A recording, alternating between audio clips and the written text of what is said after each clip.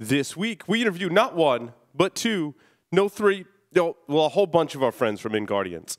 We'll experiment with a new format and talk about some enterprise security trends and advice. Security news for this week covers more SSL fail, security is about trust, duh, ransomware targeting WordPress, and so much more, so stay tuned. Broadcasting live from G-Unit Studios in Rhode Island, it's the show where exploits run wild, packets aren't the only things getting sniffed, and the cocktails flow steady. It's Paul's Security Weekly.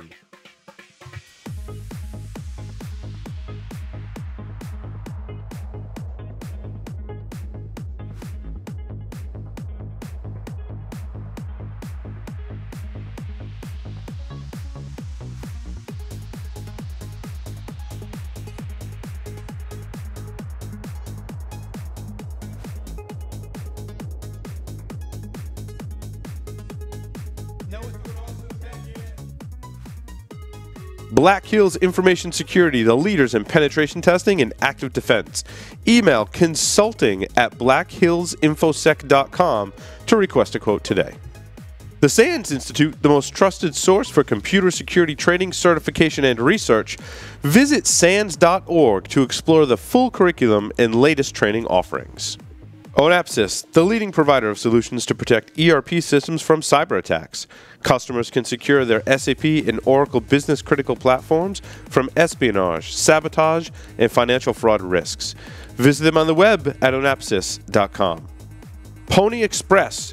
Check out their line of penetration testing devices, including the Pwn Pad, the Pwn Phone, and the Pwn Pro. For enterprises, there's Pwn Pulse, providing continuous visibility into wired, Wi-Fi, and Bluetooth spectrums across all physical locations, including remote sites and branch offices. For all those hard-to-reach places, there's Pony Express. Visit them on the web at ponyexpress.com. Welcome, everyone, to Security Weekly. I'm your host, Paul Asadorian. I'm flying solo in studio, but I've got some very special people on the lines via Skype, and you can interpret special however you like. Mr. Carlos Perez is here with us. Welcome, Carlos. Hey, Paul. Mr. Joff Thayer is here with us tonight. Welcome, Joff. G'day, Paul. Good to be here. Love the creds, by the way, at the beginning of the show. Awesome. Oh, thank you very much. Yes, we worked very hard on that. Well, mostly my production staff worked very hard on it, and I just yelled at them all the time. So Mr. Michael Santarcangelo is here with us. Welcome, Michael. It's always good to be part of the rave. Yes, yes. I'll introduce our other special guests just after a couple of quick announcements. I want to mention InfoSec World 2016 returning to Disney's Contemporary Resort April 4th through the 6th. I'll be there presenting. Lots of other people that you may recognize will be there presenting.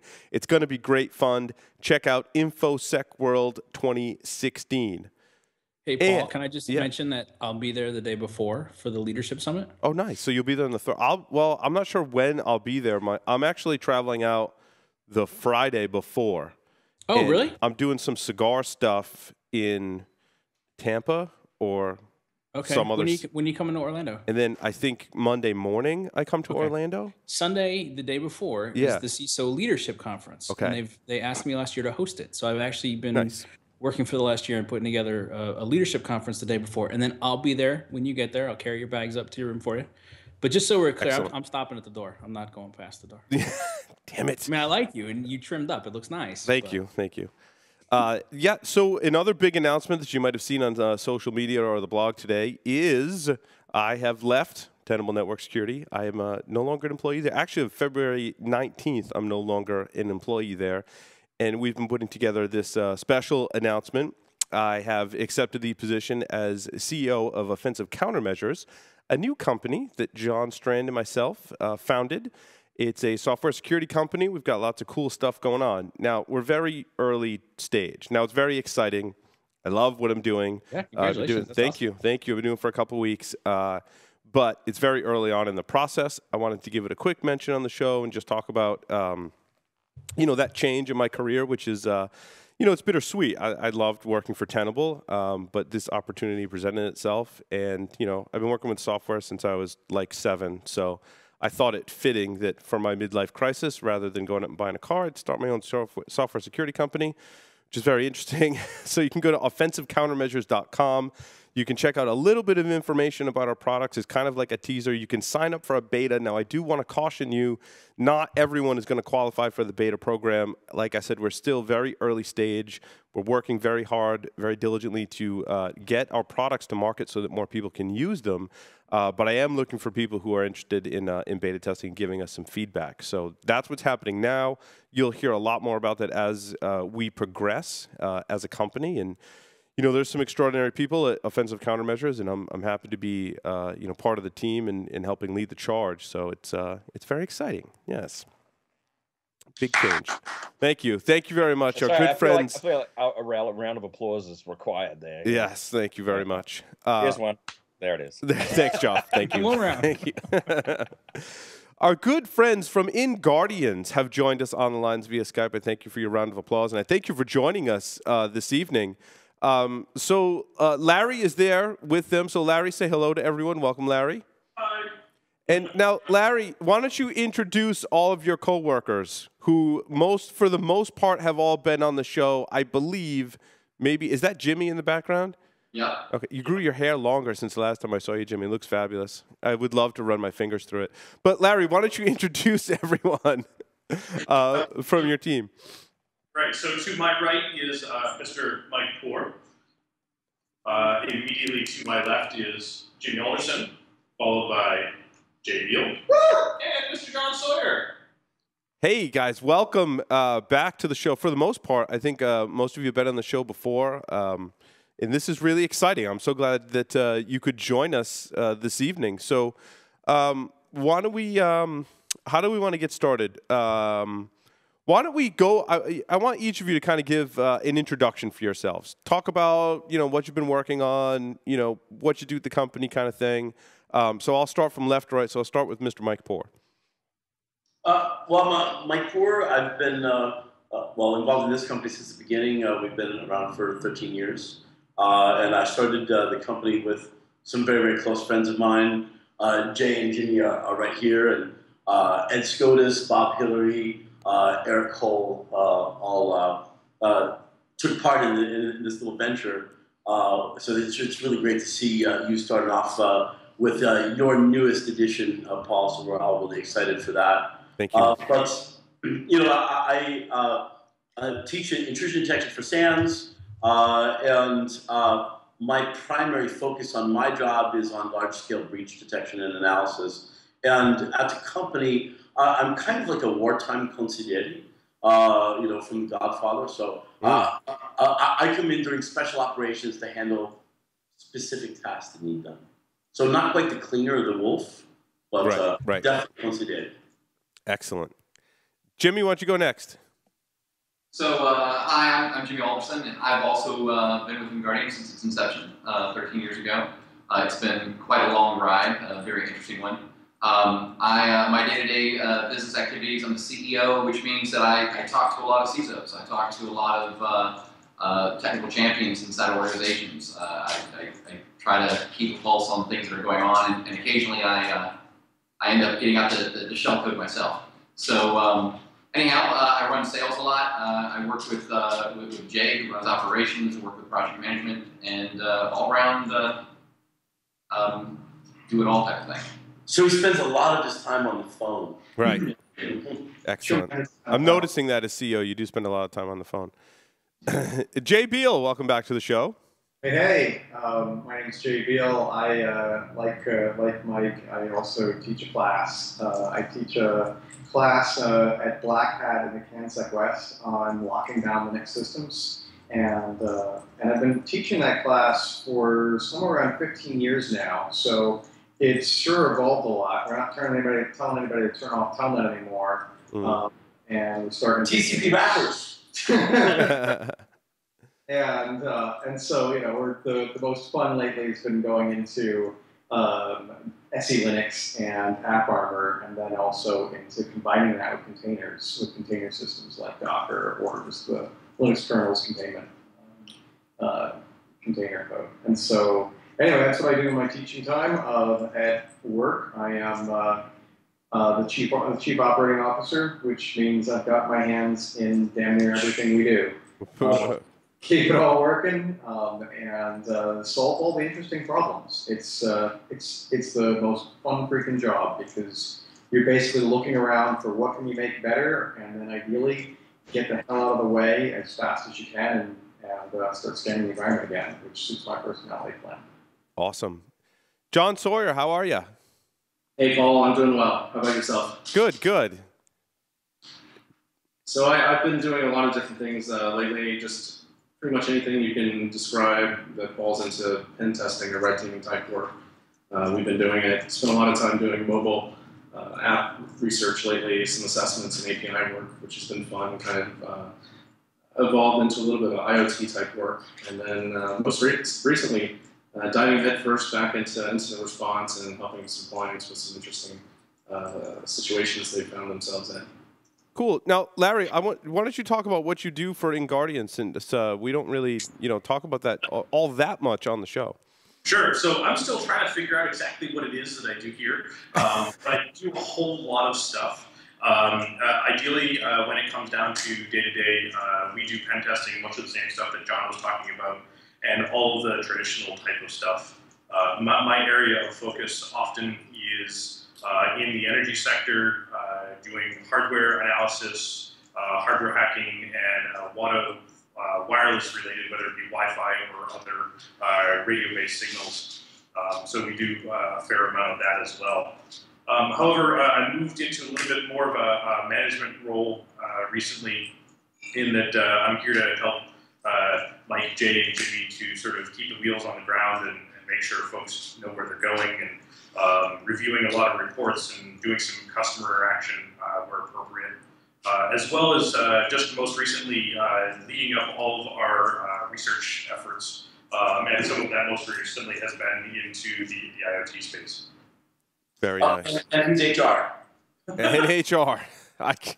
God bless you, Larry. I would not want that job at that company. Or maybe I would. Maybe there's not much to do with HR because everyone seems to get along. Maybe too well at sometimes. Mike looks really relaxed. So I see your back rubs have been paying off. It's good. It's good. So I wanted to, since we have this illustrious panel, and I know all of you personally, and we've shared thoughts about security over the years. So this is a really cool opportunity for me because I kind of get this idea for, I don't know if it's going to be a new segment or a new show. I'm not quite sure where to go with it, but I wanted to test it out, and who better of a panel to test this idea out on than you folks. So I call it Enterprise Security 5 Questions. And we start out by choosing an area of security solutions, and we can choose firewalls, endpoint protection, threat intel, AV, IPS, WAFs, whatever you want, whatever you're most comfortable talking about. Pick one. And after that, I've got the remaining 4 questions, which are basically, what's the evaluation criteria? How can I best use this in my security program? What are the limitations? What are the strengths? And who are the major players in this space? Now, we don't necessarily have to say who we like best, but I think a lot of times people are either like, I didn't even know this space existed, right? And then they're like, so who are the vendors in the space to even start evaluating? So we're not saying, hey, go buy that vendor's product, right? We're giving you the background, the evaluation criteria, and we're saying, these are the people that we know of to look at. And it's not going to be 100%. I mean, there's new companies that sprout up all the time, such as the one that I'm creating. But I thought this was a, excuse me, a really good exercise for all of us to go through, and our listeners, I think, are really going to benefit from it. So, having said that, who would like to pick the first topic? This is part of the fun. Okay, Mike Poor is going to choose the first topic. Mike. So what I thought we could do is focus on perimeter protection and detection. And I'm specifically saying it in that realm because we've seen the evolution from back when Marcus Random wrote DEX Seal, like the first filtering router, to then when he wrote the first packet filtering firewall with TIS toolkit and V1, and then Gauntlet came around. Then NFR came around to do layer 7 inspection because we couldn't do that in real time anymore because of speed, bandwidth, and other criteria. So that spawned kind of the first offline IDS. To then Marcus Random once again, coming up with layer 7 firewalls, which are essentially IPSs. to then IPSs and then next-gen firewalls. And I know that's a huge kind of agglomeration or grouping, but we've kind of periodically gone from like a router that does nothing to a router that blocks to a firewall that blocks and a router that routes to then a firewall that only does like, you know, up to layer 3, for instance, and then your IPS essentially doing the layer 7 stopping, and then eventually WAFs and otherwise. So why don't we talk about the perimeter and those technologies, and then we can talk about kind of IDS, IPS, next-gen firewall. Does that work? Yeah, I like that a lot. So what technologies should we look at, and what evaluation criteria should we have for them when we talk about protecting my perimeter, right? I mean, that's the one commonality. Our goal is to protect the perimeter. I think it's good. We've established the goal. What am I looking at? Am I looking at like one device to do everything, or well, don't we first have to start by defining the perimeter? I mean, isn't there a movement now that says the perimeter is not what you think it is? I mean, look at all the devices we have and all the applications and all the places we store data. Sure. So is that a valid thing to ask? That is a valid thing to ask. Yeah. We're going to stick with the more traditional perimeters. I think that just for the sake of the argument, we can stick with a very generic definition of perimeter, because it could be perimeter of the data, or perimeter of your network, or perimeter of an enclave, for instance. But it's still going to be a perimeter device. And you know, we've been looking at the decentralization, deperimeterization of the network for many years. But you know, I think that leads you to talking about endpoint security and a bunch of other stuff. And I think that if we just think about perimeter, whether you want to call it traditional or not, I think it'll still apply. Yeah, because I think everyone has a network perimeter. Now, you may have an instance of a cloud, and you obviously have users that travel outside of your environment and applications. But I think one of the commonalities is we all have some remnants of a network perimeter. Is that a large gallon of lube behind you? Yes, it is. It's a 55-gallon drum of Passion Lube, which we actually recorded. We recorded a commercial for Passion Lube. We have the audio. I've yet to record the video because I'm kind of frightened as to what. Will it have unicorns and pooping ice cream? It could. Okay. That's one of my favorite commercials of all time. But yeah, you know what? I'm just waiting for Larry to come back in studio before we record the commercial. Will it be live action? It will be live action. Yeah, I'll show you some of the sample commercials we've done. Okay, so anyway, back to the perimeter. We're talking. So, Paul, speaking of that, speaking of the live action and the thing a little bit in the back, the key thing about the perimeter that I find is that it's just like with applications. It's where the interfaces are.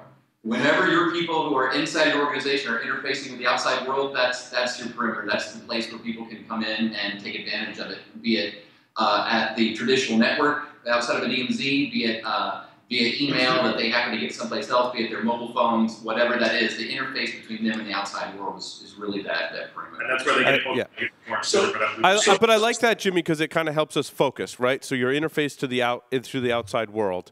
Now, what's the evaluation criteria? If let's say I'm a medium-sized company, I'm a large company, and I want something new, something fresh to, protect the perimeter to my outside world. What's my evaluation criteria look like today?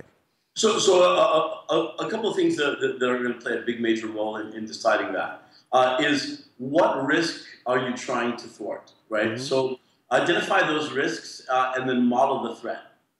Then when customers come to Inguardians and say, look, we have a SOC, we bought this technology, or we want to test this technology out, then it's going to go through a couple different stages. First is that evaluation criteria, like I've narrowed it down to these 3 products. 2 I can afford, and 1 is the golf buddy of the CEOs I got to talk to too. And traditionally, what a lot of companies in the US do will take that gear and put it in production. And the biggest problem with that is that it gives you absolutely no control. So you have no goals, no criteria to evaluate against. You have no failure rate to measure against, and so forth. So I would say traditional testing in a staging environment where you take real traffic, where you take exploit traffic, where you take self-generated traffic and run it through and see how the devices handle that. But more importantly is when you actually get these things into position, have it be something that's effective that your people can use, and then set up a test where everything is planned. It's a completely canned test where if you're worried about a client-side exploitation and then pivoting laterally and grabbing a file off a network server and exfiltrating it, then let's model that exact threat. Let's get IP addresses, times, ports, the exploit that we're going to click on, and how it's all going to go down. Give that to the SOC team, write all of it down, come date and time, do that exact same test. And then have the SOC team explain what happened with the logs to the commensurate level of detail that they require. And if they can't tell you a story that they know, then they can't possibly tell you a story they don't know yet. So that's kind of like a starting point of like, do you get it? And do you get it at the device layer? Did it capture it? Did it have the signatures? Did it log it in a format you can digest? Did you get that in position to you in a format that you can process and within reasonable time, for instance, and react to it? And then do you get it organizationally? Do you have the standard operating procedures and other things in place to digest that information, take the action, and kill it? The database admin recognized that query running under his name that he didn't start. He stops it, he reports it, they investigate, and they shut down. Yeah, and it's interesting, Mike. So what you're saying, and it's funny because I give the same advice to people no matter what technology they're adopting, and I say look at like what your processes are today. Like, what's your process first? Who's involved? What's their role? And what are your goals for this part of your program? And once you have that, well, then go looking for solutions. We can take this model and apply it. I like it because you can apply it to anywhere, like with web applications. They're like, well, what software should I get? I'm like, well, what technologies do you have? Well, we have a lot. Well, figure out which ones are most important and what technologies they have and what the teams look like and what their roles are going to be in your security process. Figure all that stuff out first, then go hire a consultant or go, do an evaluation and figure out what you want. I like that, Mike. And that's exactly, in the course of our consulting work, that's constantly what we're seeing are tools that have been bought. Sometimes they've been deployed and more or less forgotten. They haven't been configured, or there isn't a process. There aren't really good thoughts yet around, wait, what was our goal in buying this? What do we need to have? And just honestly treating each product as a project. I think that really, if you think about it at the end of the day, whatever the cost to buy the product was is actually the cheapest part of the proposition. You're going to spend a lot more money in terms of the time that you take, and you should, if you want to make that product effective and useful, and have to even know how to measure whether it was useful. And I think one of the themes I hear both of you saying is have a process in place before you buy it, how are you going to monitor it? So that when you buy the solution, you can ask them, well, we want to monitor it this way. Like, does your product even support that level of monitoring? How are we going to monitor the solution to make sure it's doing what it's supposed to do? And I like to tie both of them together because a lot of times if we get a new client that comes in through incident response or something like that, we haven't had a chance to give them any kind of recommendations or any kind of security architecture reviews or anything yet. So we're seeing their network for the first time, and we'll ask them questions about stuff that's going on. Again, between that interface between them and the outside world, and they may not know where the logs are. To Jay's point, in the products are already there. And to Mike's point, they don't know what's on there because they can't see it. They're not being able to monitor it. They might have the Palo Alto firewall in there, but they're not bringing the logs back and looking at it. When you ask the question like, well, what does your track record look like? They don't know the answer. If they can't answer it within 20 minutes, they don't have proper amount of visibility. So you can have that continuous monitoring. So you can actually figure out what is going on between the inside and the outside world, and to particular levels of details I can log those. And what solutions do I have in place right now that I could get more information out of if I just took the time to configure them properly? Yeah, it's interesting. We're combining the evaluation criteria and how do I best use it in my security program, right? It's almost like we need to flip it. You need to understand where it fits in your security program first and how it fits before you develop the evaluation criteria. What are my goals? What am I, like we've been saying, what am I trying to achieve? And how am I going to do that? And then how am I going to figure out whether I did do it? And Paul, I think go ahead, Josh. I think also the part of the evaluation criteria needs to be, did this acquisition actually benefit my processes as well? Not just is the technology effective, but has it benefited me as an organization in terms of fitting in, enhancing, and actually. Yeah. How do I measure ROI? Yeah. Is it giving me? That's what I was looking for. Is it giving me the return on investment from a people process perspective as well as the technology effectiveness? Mm-hmm. No, I agree. So where can we draw the boundaries around perimeter protection today? I mean, because there are a lot of vendors that I think will promise a lot, but is that really what they're providing? And then there are some point solutions that maybe there's some gaps in. So like, how do we like draw a box or circle around what strengths come from perimeter protection? I think the first thing that we need to do is we need to define essentially the different aspects of perimeter protection that we're dealing with today, right? Because when we're looking at routers and switches, providing ACLs, VACLs, and so forth, then move into IPS and IDS using signature engines and other things to detect and or block. We have a problem in terms of bandwidth and I/O processing that keeps happening. So the IDS, for instance, was offline because inline it couldn't process the data fast enough. Inline IPS, we have a small modicum of the signatures that you have in IDS because if you have a false positive in an IPS, you block legitimate traffic. And now with IDS and next generation firewalls, what you're having is you have a situation where the detection engine, for instance, detects JavaScript, but it can't continue to process the JavaScript inline at speed. So it continues to process data, and it hands that JavaScript off to a JavaScript analyzer.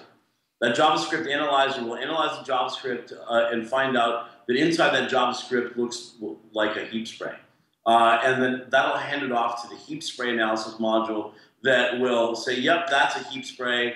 Send this back to the IPS, send it back to the IDS, send it back to the central security policy management system, and let them know that this is a legitimate attack. So what we have to look at what's happening now, we have to look at it more holistically for the next 5 to 10 years because this technology is already here.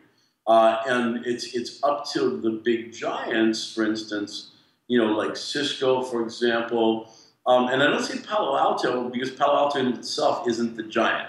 Whoever's going to come along and gobble up this type of technology, Cisco already did it with SourceFire when SourceFire was kind of, potentially right about at the point where they were developing some interesting technology that may or may not compete with Palo Alto and FireEye and so forth.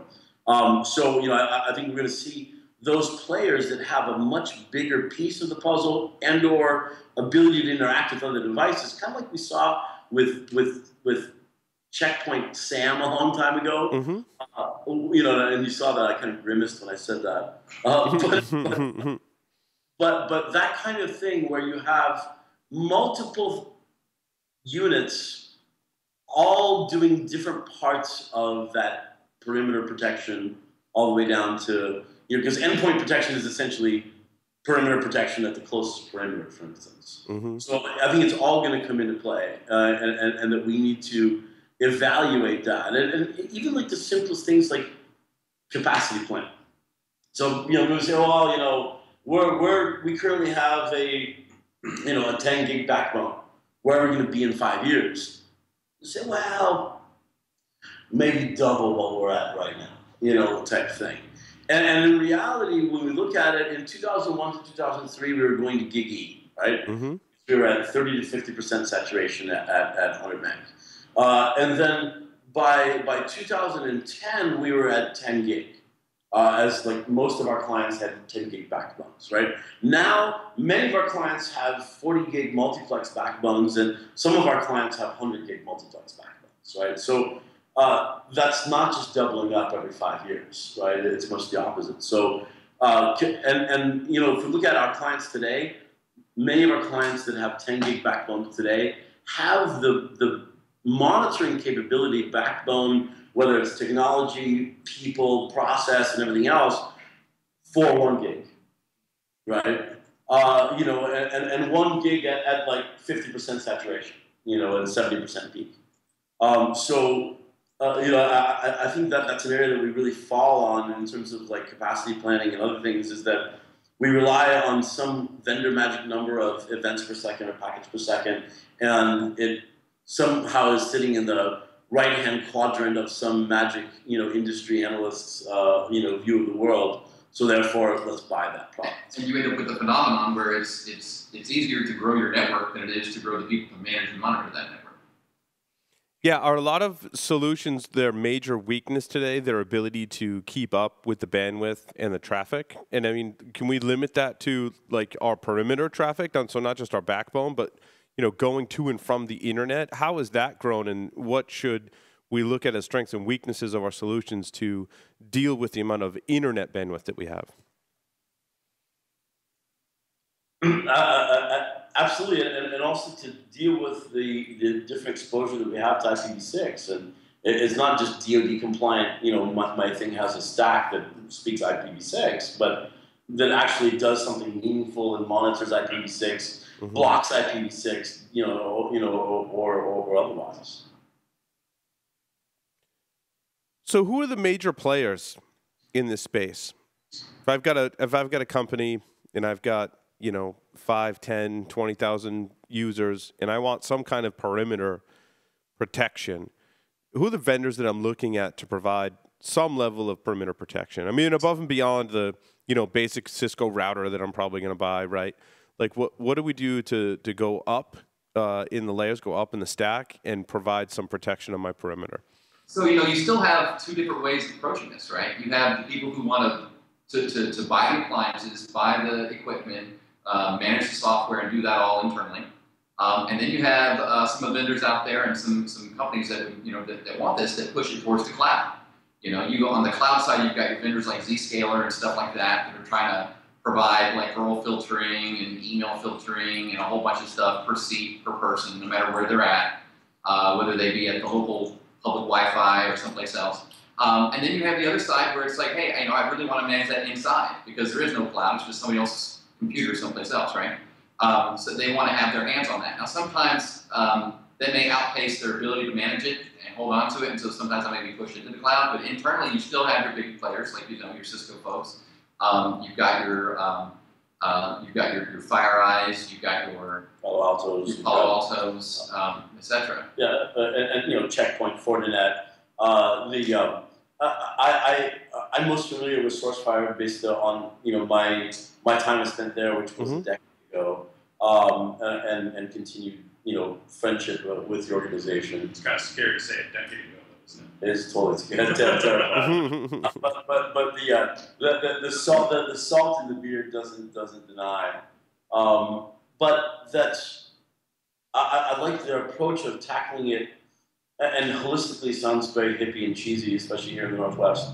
But tackling it from the perspective that it's not going to be one device that's going to be the one device to rule them all. It's not going to be that next-gen firewall or that IPS or that you know that 3-in-1 stereo, right? Right. It's not going to be, you know, what's going to solve your problem. It's going to be a combination of appliances and services, and you know, it's like processes. We can call things by new names and call them IPSs, but they're really an application layer firewall, right? You know, and they've been around since the last millennium, right? You know, you can call things cloud, but you know, some of us have known it as outsourced virtualization for a long time, and it's new technology and new ways to scale it. But you know, a customer came to us and said, look, we have identified 121 different services that we use for our critical infrastructure of how we run our company that are all external to us, whether it's Office 365, you know, and Dropbox, and like, you know, these literally 121 different web-based services that they identified that they essentially had to maintain access to for their users internally to run their company, and yet they had no visibility into how their data was being attacked, how it was being protected, and otherwise. So I think the cloud thing is a separate conversation. No, I agree. When I look at purchasing anything, whether it be for my perimeter or an appliance or otherwise, I want to look at how it integrates with the existing infrastructure at that organization, how they're going to consume and digest it, for example. I ran into an organization, this is not one of our clients, this was actually an organization where one of my students works, and they're a giant Web 2.0 company, household name in our world and the business world otherwise today. And we were talking about just, net flow or network flow sampling. And they were doing a 1 in 10,000 event sampling at each of their system, at each of their endpoints. So, I mean, they're getting such a minute view of what's really going on network transaction-wise in the organization that, my point was, why even bother with that? What is it in your compliance regulations or otherwise that is causing you to store that? Because it's not worthy enough. It's not really giving you enough, right? And we all often talk with our clients and otherwise, with the, do I go with full packet capture or they just stick with NetFlow, right? And these types of things. And we usually look at BRO, right? Because it's kind of a great middle point between the dangers of full packet capture and the, just paranoia generator that is NetFlow data, for example. And, another thing that's interesting to think about is, like, how do you protect against certain things? Because we have a lot of endpoint protection that looks for certain types of attacks, certain signature types of things. But, a lot of times what we'll see with incident response is, attackers will come armed with something. They'll have a local administrator password and maybe a handful of user credentials, or something like that. And so the answer is, so let's just assume, don't say how did they get it, assume they've got, 50 user credentials and a local administrator password. How can you defend against that? Is it logging and log aggregation and correlation with SIM, etc., or is it also to find those anomalies? And it's also to say, well, how could somebody get in armed with that information? Where could they use that at? Do we use the same local admin across the way? Do they have access from the network, or is there some sort of way they get in? But find out how to protect against those. Yeah, you've got all the new exploits and things like that. Also CNC stuff, but just somebody's got all your information, credential-wise. How do you detect that? How do you defend against that? So, Paul, going back to number 2, very, very specifically, right? In terms of evaluation criteria, I would say that the first 3 things that you need to do within the organization is identify the business units and how that business is going to be affected by those threats. Second, identify the data you have. What data do I have and where is it at risk? And then third, do a profiling of your current risk and your current traffic. Network flow using Silk, CERT, or Carnegie Mellon, I should say, and US CERT have put together a series of tools and papers on how to do network profiling using Silk. The NetFlow, if you're a Cisco shop, or JFlow or SFlow, Argus, if you're an old school shop, all have good ways of doing network profiling. And there's always the fallback of Wireshark statistics, or spending a couple $100,000 on a Mazu box, right? But once you have that threat profile, right, the business risk profile and the network profile, then you can kind of narrow down the types of products that are going to be, best suited to your environment. So, for example, if you are an HTTPS heavy shop, and one of your biggest risks is people using HTTPS for command and control or exfil out of your organization, then you're going to need to look for your perimeter, both detection and protection, the capability to decrypt outbound SSL. Right, so either that's going to be on the device itself, or so you're using like a blue coat proxy, an F5 box, Fidelis, right? Otherwise, or you're going to use other tools and techniques, involved. So that's going to kind of lay down your criteria for how you're going to choose which ones have the the capabilities that you're looking for. I want to talk about a specific example in this use case when we talk about perimeter protection. How is the challenge different in universities? Where I believe, having come from that environment, and John, I know you worked for a university as well, how do you deal with this problem because your internet bandwidth is typically so much greater than most organizations? What are some of the unique challenges and what's available today in terms of just overall good advice for universities to look at what's on the market today and maybe some specific examples? Well, the problem you find with universities is, as opposed to an enterprise where you are expected to understand all the endpoints in your network, you baseline them, you're providing protection for them. Within the university space, you've got a lot of endpoints that are completely unmanaged by the people that are responsible for the security of the university. So it comes down to isolating a lot of those unmanaged assets into an environment where you can provide the monitoring and the controls and stuff to protect the other university resources, more the crown jewels, that type of thing. And what I've seen is compartmentalization kind of works best for them to be able to, you've got your various departments, some of them will have different types of sensitive data, and they end up just kind of locking those down. And the politics, of course, gets in the way too when you start looking at a university environment, because now you've got silos of power between research versus academics versus the business of the university itself. So I would say mention full packet capture in the university environment and watch people just freak out. Oh yeah, full packet capture, anything that starts looking at user behavior like proxy logs and that type of thing. I mean, anything like that starts. You get academics that start crying academic freedom, and researchers who do the same thing, because I mean, sure, legitimately there are. Take them out. Send them home. Send them home. Yeah. So, if I can make a comment there, I grew up in a large university environment as well, and that explains a lot. Thanks, Mike. We eventually gravitated towards pretty heavy use of segmentation, but the really difficult case for large universities is not only the full packet capture and the speeds and feeds, which the researchers demand be high typically. And when I left, it would dual gig pipes out to the internet, and we were just a modest sized university. But it's also when you go down a route of decent segmentation, try to divide the populations up in order to provide some sort of protections. The crossover cases and the politics around the crossover use cases is what gets you into real big trouble.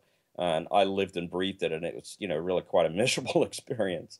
So it's a very challenging environment. So I think that I've done a number of projects with universities, and in fact, Jocelyn met there originally a long time ago, and also in my class. But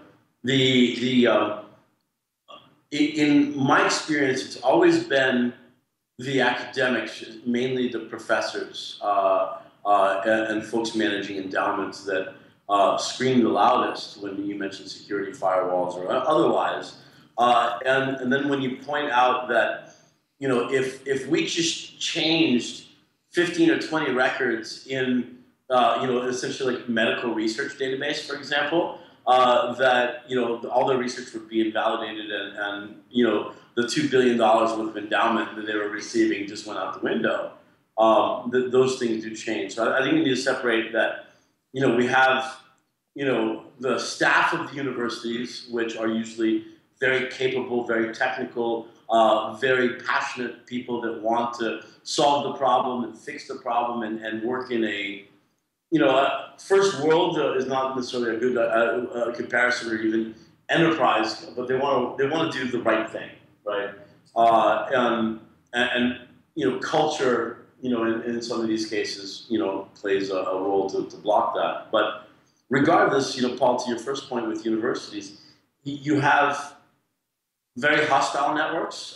You have extremely large bandwidth networks, right? You have many of the big research universities have Internet 2 and massive, backbones to the internet,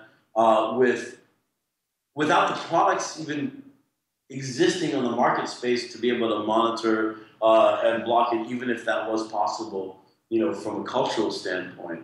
I remember, working with Berkeley, for example, like 10 years ago, and looking at both their Internet 2 as well as, as their 10 gig pipe to the Internet, and I'm sort of like, what do you mean 10 gig pipe to the Internet, right?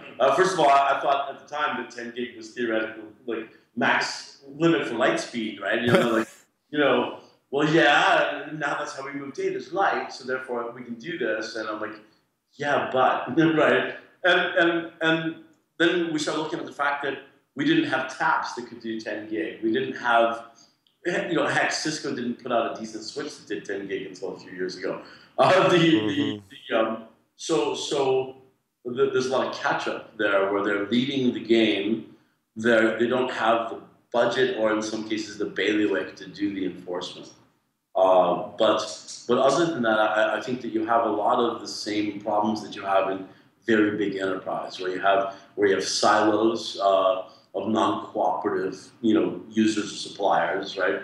You have, how many times have people here gathered, heard or dealt with the fact that the network group doesn't want to supply, insert log here, whether it's syslog forwarding or whether it's NetFlow forwarding or whatever, the security group. So the security group goes and deploys caps and sniffs the syslog data or sniffs the NetFlow data right off the wire and brings it into a collector.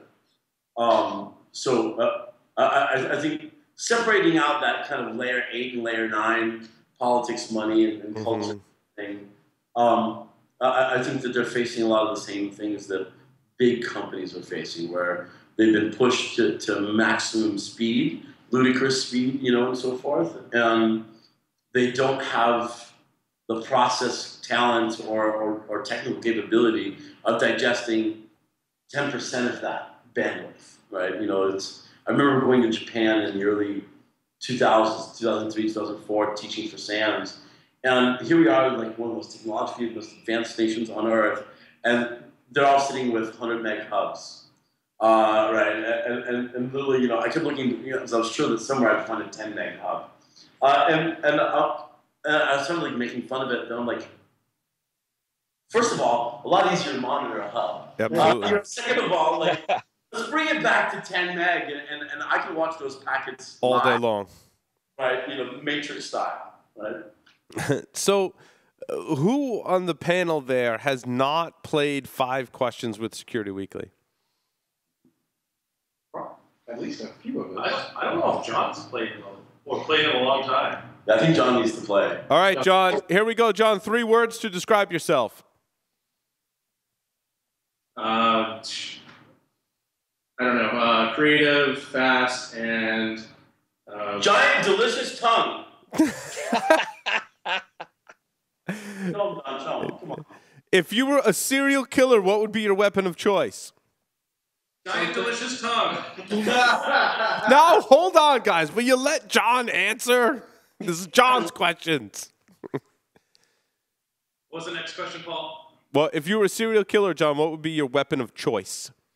something blunt. If you wrote a book about yourself, what would the title be? The Misadventures of Me.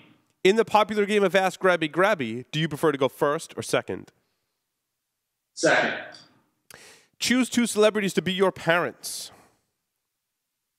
Oh, Robert Redford and Jack Nicklaus. Whoa. Now, Jimmy, you definitely have not played 5 questions, right? I have not played 5 questions. Okay, 3 words to describe yourself. Tall, creative, and hyper. If you were a serial killer, what would be your weapon of choice? The internet. If you wrote a book about yourself, what would the title be? It would be called A Long Strange Trip. In the popular game of Ask Grabby Grabby, do you prefer to go first or second? I do like to go first. Choose 2 celebrities to be your parents. Yeah, so Robert Redford as well, we're brothers, evidently. And Robert Redford and Sophia Loren. Excellent. You're half brothers. So for everyone, if you had to field a team in the popular game of Ask Grabby Grabby, We all know they're played in teams of 3. Who are your other 2 teammates in the popular game of Ask Grabby Grabby? From left to right, Mike Poor, you go first. It would have to be Larry Pesci and Tom Liston. Larry Pesci, who are your teammates in the game of Ask Grabby Grabby? Oh, wow. Who are my teammates? Jim Carrey and Johnny Depp. Jimmy? Wow. Oh, man, my teammates. Well, first of all, I definitely think Tom Liston would definitely make a great teammate. And I'd have to go with John Strand. There you go. Jay Beal, your teammates in Ask Grabby Grabby. Angelina Jolie and Johnny Leonard. John Sawyer, your teammates in Ask Grabby Grabby. Margarita Laviva and Larry. Excellent. I like how some of you chose each other. I thought there'd be more choosing of each other to be on the app. But you guys all get to play Ask Grabby Grabby together all the time, which I'm sure you're going to probably do right after the show. I'd go for me, myself, and I, but... Yeah. Hey, Paul, I'm glad we got through that segment with at least somebody mentioning Angelina Jolie. This is true. Angelina Jolie has to come up. Yeah, well, guys, you're more than welcome to stick around. We're going to take a short break now. We're going to come back and do security news. So I hope you stick around. We're going to talk about the stories for this week. So stay tuned. Don't go anywhere.